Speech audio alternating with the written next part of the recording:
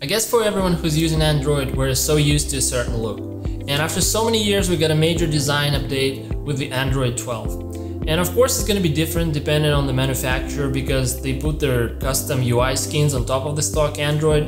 Like for instance, Samsung has One UI, Xiaomi has MIUI, and OnePlus has Oxygen OS. But they're all going to be using the same functionalities and capabilities of a stock Android 12, maybe just in a different shape or form. But they should be pretty much the same. And for this review, I'm going to be using Pixel 5a, so you're going to have a pretty good idea of what to expect from Android 12. And the biggest change visually for me is the quick settings. Now the controls look like rounded tiles that take up significant amount of space, which I personally like, and I think it's going to be easier to tap, especially if you have a bigger size screen. Edit, power, and settings button are now at the bottom, and the brightness slider is now at the top, and it also got wider, so it's going to be harder for you to miss it and easier to navigate. Google also added some nice animations like a ripple opening effect for edit button click. It also has ripple effect for fingerprint unlock, and the ripple effect is going to start from the position of the fingerprint sensor. So for instance, if I have the fingerprint sensor right at the back, the ripple effect is going to start right from the center, if you can see it on the screen. The lock screen now has a large clock that covers the whole screen and moves to the top left corner when you have any active notifications. The keyboard got rounded keys now, and the app list screen hasn't changed much, but it got that nice overscroll stretching effect when you reach the end of the scroll. Now when you get to the app list screen, the keyboard is going to pop up, and that's because Android 12 has always show keyboard on by default. And it's nice if you have a long list of apps, so that way you can easily type it in and find it, but I personally like to scroll, so I turned it off. The settings screen also got a simple and clean look with uniform icons that makes the page look very nice and neat, and they also added the same stretching over scroll effect as you can see on the app list screen. Android 12 is being called by Google the most personal OS ever,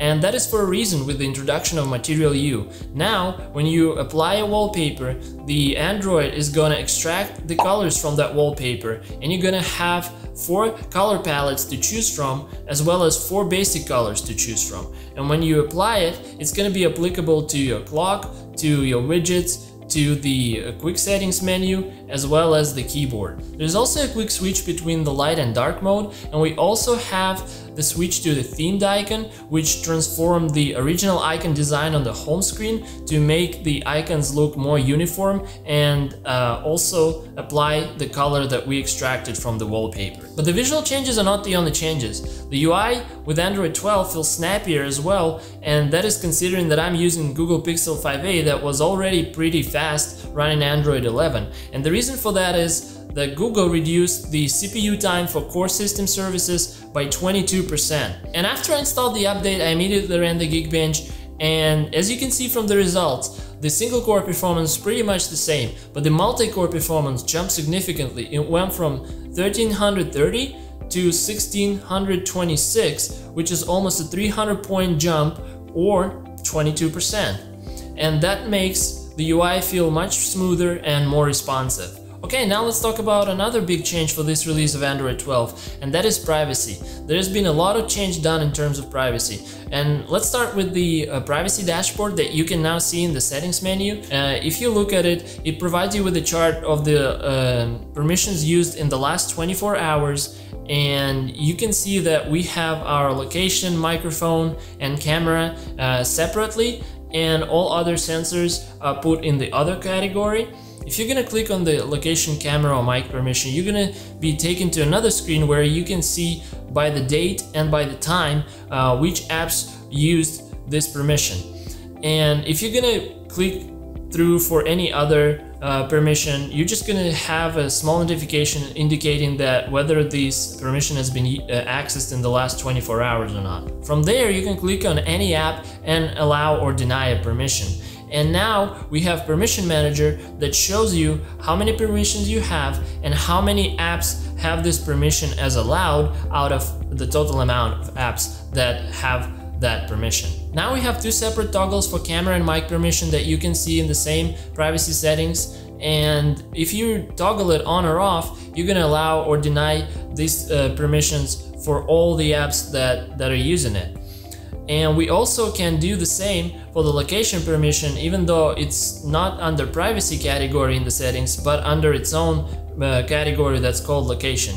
But you can also do the same with the quick settings menu. You can add those toggles to your quick settings and quickly toggle on or off all three of these permissions. Another way of Android 12 let you know whether your camera or mic has been accessed is now we have the green dot in the top right corner that lets you know when a camera or mic has been accessed. So like if you turn on your camera, you can see that the app is notifying you that camera has been accessed. And if you want to deny that permission, you can just quickly swipe down, click on that green dot, and then deny permission from there for whatever app that is accessing that permission at the moment. Location permission has changed for the better. Now, whenever app requests to allow a permission, we get a notification that we can either do the exact location or the approximate location. And that is a very neat feature because, for instance, if you need to use it for certain apps, you have to have the exact location. Like for instance, for maps and navigation, you need the exact location, you can allow the exact location.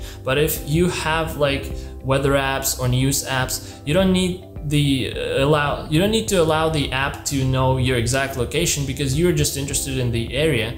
That way you can give the approximate location, and that is also a very neat addition to the privacy. Okay, so now let's talk about some of the new features for Android 12. And the first one is probably a long-awaited one, which is a scrolling screenshot. So now when you want to take a screenshot of the web page that is longer than the screen size, you can do the screenshot, and then when you click take more, you can actually select how much of that active window you want to capture, and you can save it as a screenshot, for instance, if you want to read an article later on or if you want to take some notes. The next feature, or more like a widget that you can place on your home screen, is the conversation widget, that when you place on the home screen and you get a new conversation, you can easily preview it, see who it's coming from, and see the beginning of the message. You can also adjust the size of it to get a little bit more of the message, but that's just one of the nice additions to this Android 12. The next on the list is the nearby share feature for Wi-Fi, and don't get me wrong, the QR code is still there, but now we can use nearby share feature to share our Wi-Fi, and I think it's going to be much easier now to share with multiple people instead of running around and scanning the QR code. Next feature is face detection for auto rotate, and I think that's also a very neat feature. Now you don't have to turn off your auto rotate whenever you want to use your phone, let's say in bed when you holding it in the landscape mode. When you turn that on, it can detect your face, and when you're laying down and you're holding your phone in the landscape mode, but you need it to be in the portrait mode, it's actually working pretty well. From my experience, sometimes it doesn't catch, but it happens very rarely, and most of the time it's a pretty neat feature, and as I mentioned, you don't have to turn off your auto rotate. And that was it for my review of Android 12. I hope you enjoyed the review and you found it useful, and if you did, please give it a thumbs up to help YouTube algorithm. If you want to see more content like this, please subscribe to my channel and hit that notification bell to get notified next time a new video comes out. Thank you guys so much again for watching, and I'll see you in the next one.